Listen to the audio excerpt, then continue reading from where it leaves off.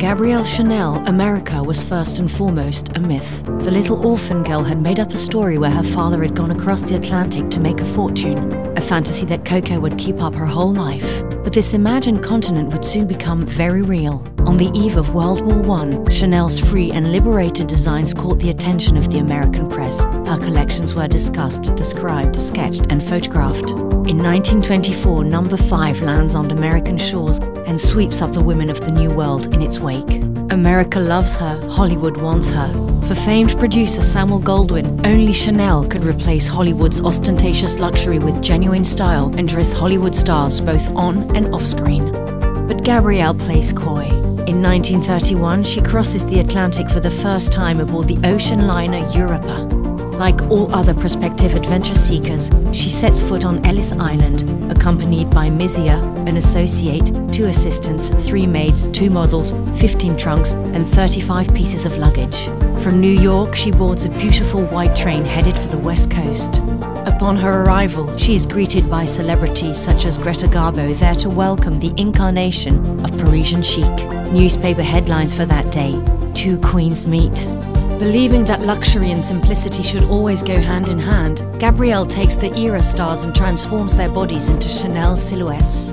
Despite the economic depression, she has access to vast means with which she designs sumptuous creations for the likes of Barbara Weeks, Madge Evans, and Gloria Swanson.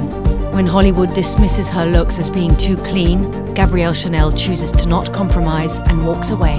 Nevertheless, the United States continued to worship the woman who, according to Vanity Fair, was the first to apply the principles of modernity to fashion. Admiration, popularity, and support for her would never waver. During her 1954 comeback to the forefront of fashion, her collections were scorned by the French, but cherished by the Americans. The press wrote, "At 71 years of age, Gabrielle Chanel has created more than fashion, she has created a revolution." The United States had nothing but praise for Chanel. In 1957, the Neiman Marcus Fashion Award dubbed her the most influential designer of the century. In 1959, an exhibit at the MoMA featured the packaging for No. 5. In 1969, the Broadway show Coco cast Katharine Hepburn as Gabrielle Chanel. Other stars shared her freedom and audacity: Marlene Dietrich, Elizabeth Taylor, Jane Fonda, Jean Sberg. Even Jackie Kennedy chose Chanel for her official outings. The love between the United States and Gabrielle Chanel would be sealed forever when 2 legends would meet: Marilyn Monroe and No. 5.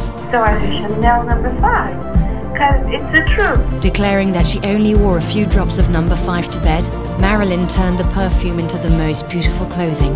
Gabrielle, who as a child saw America as a legend, became herself a legend to America.